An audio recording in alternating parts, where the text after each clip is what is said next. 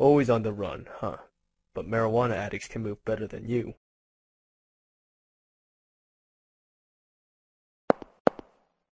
What's in that big head of yours?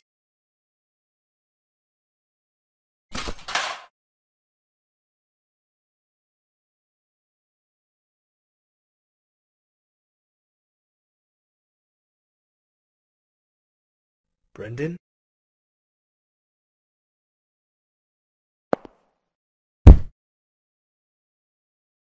You lose. Detective.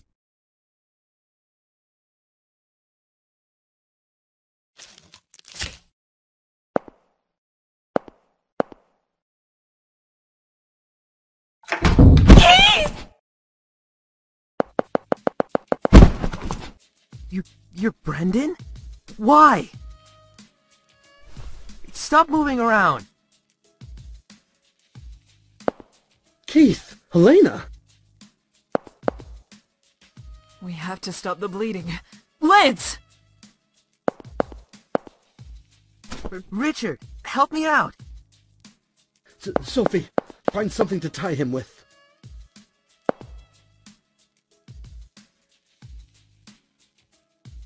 Keith!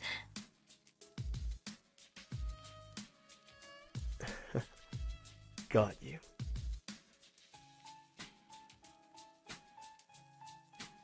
Keith?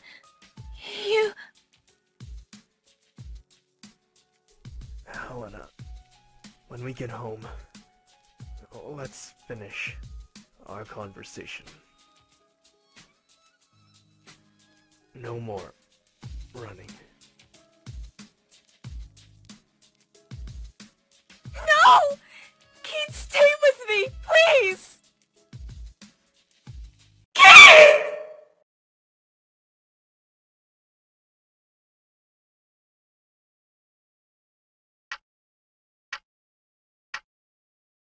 The servants and Stevie.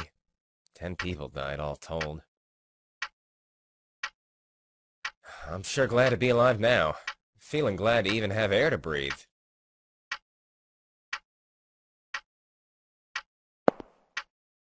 Listen, don't you say a word about all this, especially not to your coworkers. If it takes money to shut your yap, I'll pay any price.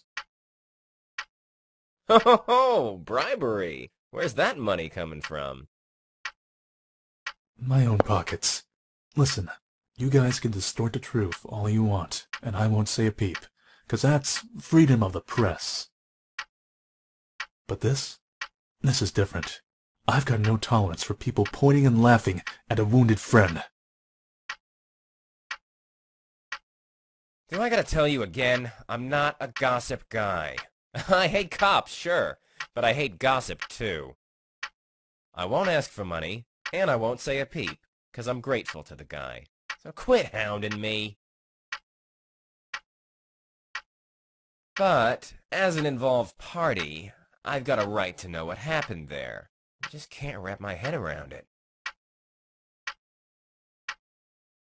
I talked to Brendan at dinner. Heard he got tired of the musty old castle and ran to Hollywood. Had a lot of fun in the movie biz. So what was the motive? Guy's gone silent. Sounds like he convinced you he was a goody-two-shoes. But I bet you heard a different story in Hollywood. Now that's the kind of thing your lot should be writing about. Nobody knows people's past, usually. But it's easy to fool you into thinking otherwise with a little acting. And once you know somebody's past, you can lead them by the nose. He tricked you all, and tried to kill you. What a farce. Not sure of the motive yet, but he was pretty systematic about it all. Spent a ton of cash beforehand to check up on all the tour attendees. Even did a background check on me. On you? Why? 'Cause I was going to be on that tour. No wonder I thought he knew me. The hell, so he just researched us? That's the oldest trick in the book for us. saying, "I know all about you." It makes you superior to the other person, so you can control them. Then they freak out and have to submit. He knew that tactic well. Seeing right through people without any tricks. That's what makes a real monster, ain't it? In his case, he just used money and connections to dig up people's pasts, and played the part of a monster. But the research wasn't to select candidates, so he just picked randomly. Damn, was he just in it for fun? Now, my turn to ask questions. What you tell me is the only way I can figure out this incident. Give me anything you got. First, Brendan, or Boogie rather, what kind of man was he? How should I say it? I suppose he had no emotion. That's how I saw him.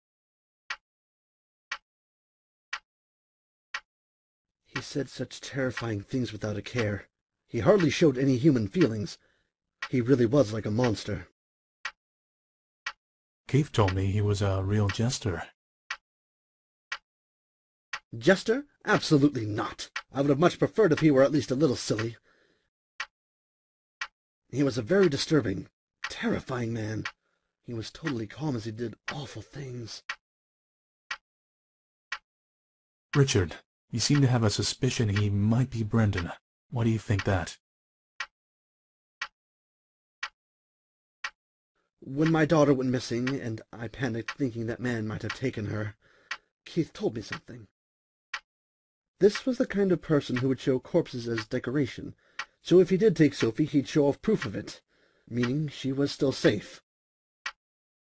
Luckily enough, I didn't see them, but indeed, evidently, there were many dead bodies left around.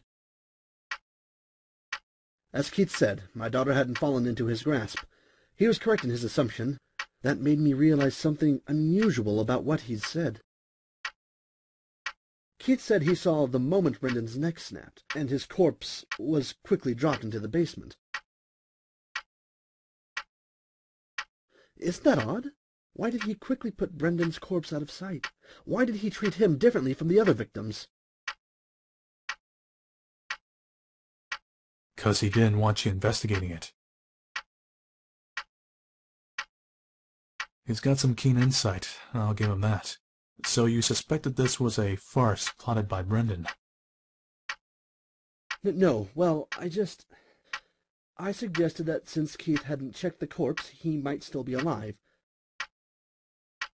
I only wanted to believe there was a chance he was alive. I had no conviction about the rest. So I didn't speak about it to Keith. I wouldn't dare risk throwing him off with my amateur opinion, not to mention we didn't know whether his wife was safe. Apparently, Keith saw the moment Brendan's head came off, actually. Was it a doll? Right you are. Packed with neat little blood packs, it seems. Brendan was hung upside down and had his mouth taped up, and it was dark enough to be hard to tell who's who. Just dressing him up the same way made Keith assume it was him. On top of all those flashy rave lights, he dropped the corpse down below so it was impossible to check it closer. And since Keith saw the tour conductor killed right after that, of course, he'd think Brendan was killed too.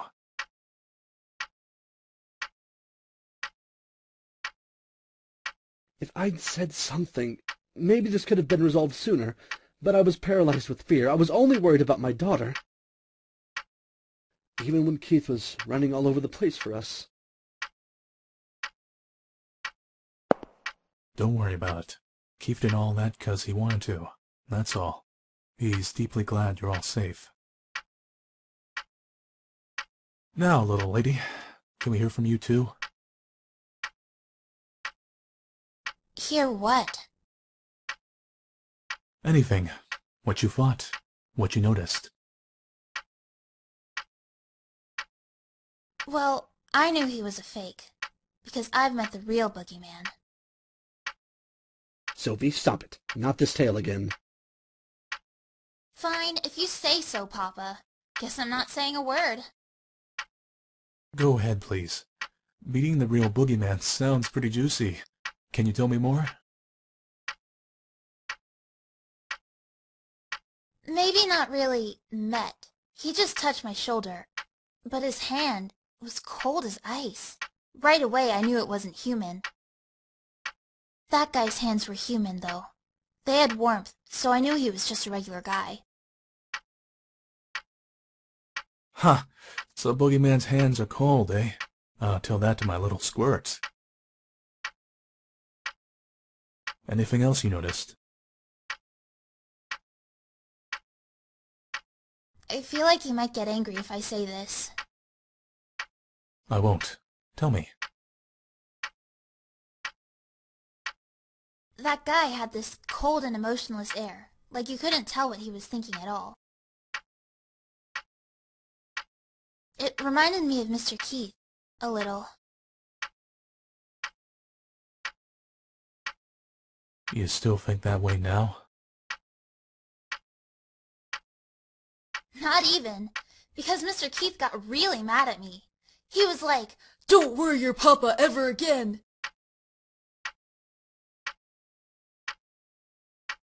Red paint? On his face? It was nothing like that. It was all red from blood spurts, though. Really? Keith told me he had a weird paint on a torn paper bag. And one more thing. Did you see any red graffiti in the castle? Or any monsters? Hear any phones ringing? No, I didn't. Mr. Hoover, you're colorblind, if I recall. Maybe you just couldn't see the paint. Yeah, but it's white and pink I get mixed up. I can see red just fine. Well, and you, miss? I saw quite a bit of the castle, but none of that. Did you hear that from the others? Don't get me wrong. I don't think you're lying. The others said they saw nothing too. But then, that makes Keith the one talking nonsense. I don't think Keith is necessarily lying. What do you mean? Because people don't always see the same things you do.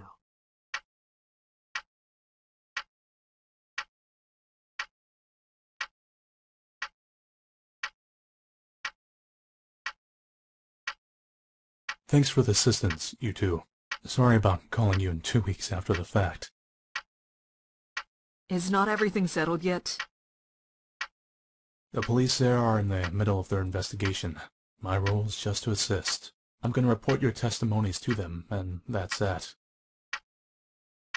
I'll be off now. Eric, take them to the entrance.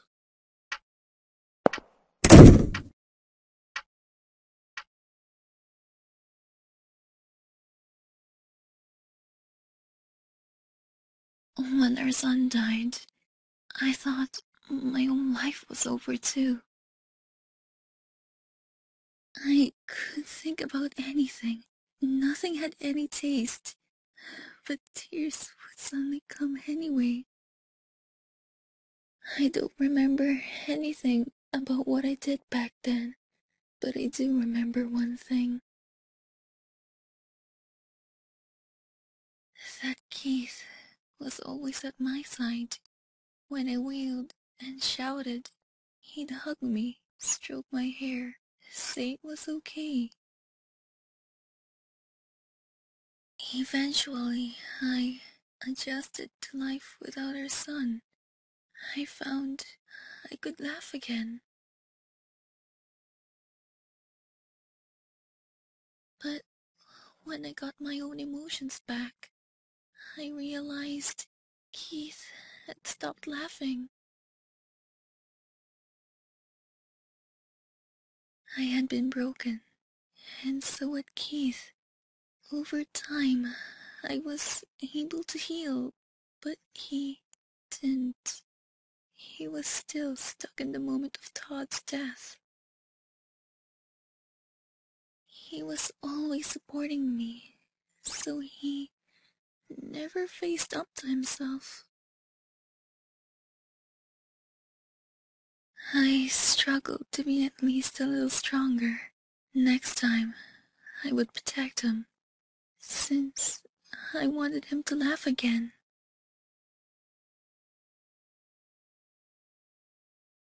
But I couldn't.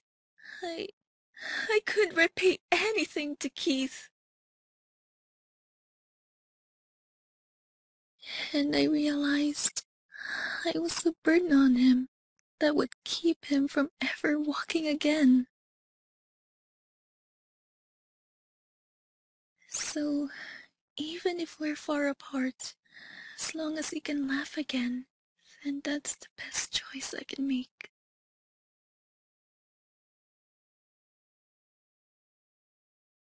My wife always brings me warm milk before I go to bed. And last Father's Day, my little squirt tried cooking me a meal. I definitely don't need milk to get to sleep. And the kids cooking, I'll be blunt, it ain't good. But I'm glad for it. Usefulness and collateral don't mean a thing with this stuff. Keith didn't stay close to you expecting something in return. That's just what he wanted to do. You guys have got too much sympathy. You don't mind getting hurt for the sake of the other. But can't you notice that one of you being hurt hurts the other? You've just been getting more and more wounded as you go along. You're propping Keith up too, Helena. He can fight day after day, 'cause he knows you're waiting at home, as much as I tease him about it. Don't think of yourself as baggage. Depend on him as much as you need. That's what he wants too. Keith grabbed my hand and smiled, even though he was stabbed and wounded. And what'd he say?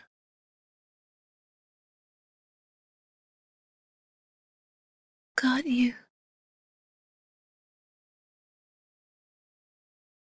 'Cause he finally got what makes him happiest.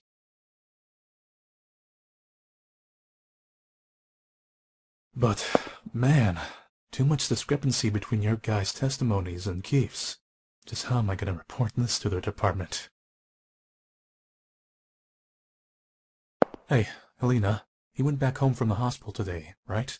Can I come talk with him now? I'm sorry. Before he goes back home, there's a place he's going to visit. And I'm planning to head there myself.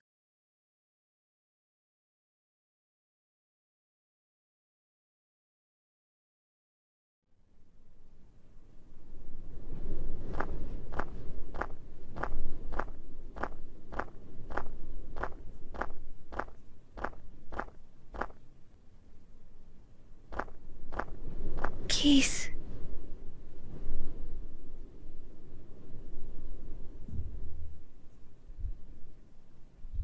I've always wanted to cry like this.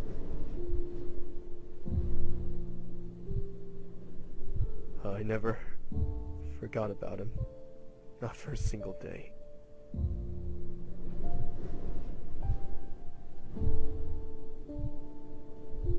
And ever since he died, I was scared. I felt like even the slightest sign of weakness would make it all crumble. I acted like I felt nothing, like nothing disturbed me. I thought then I might be able to fool everyone, even myself. It was so stupid. I was broken a long time ago. It was all garbage, but I acted like a champion of justice. It always felt off. Whoever I was working for, I never felt repaid.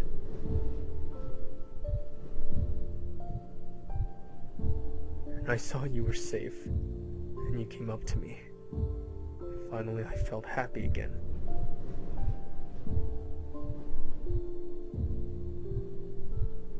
Acting strong just made me weak. It was pointless. Todd would never forgive his father staying broken forever, because I promised I'd protect his mom. I'll take off the blindfold.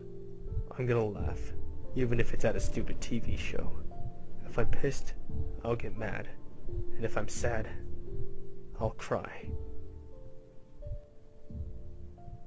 First, I guess there'll have to be counseling. There's something seriously wrong with my head, seems like. It's gonna be a busy time. And it's gonna be so busy, I won't be able to do it alone.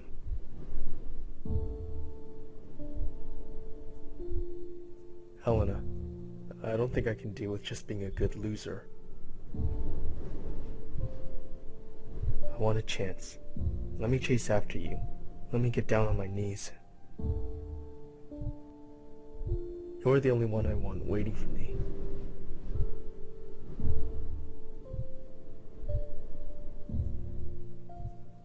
There's no need for a chance. Didn't I tell you? Divorce or decide. I've decided. Haven't you too?